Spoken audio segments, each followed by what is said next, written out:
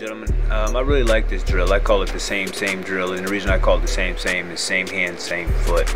Now, a couple of pointers you want to make as you do this drill is, as they go about doing the reverse layup, you want to make sure you work on keeping that ball on the outside shoulder, and imagine a defender there protecting it from a defender. Great drill to work on body control and continuous body control.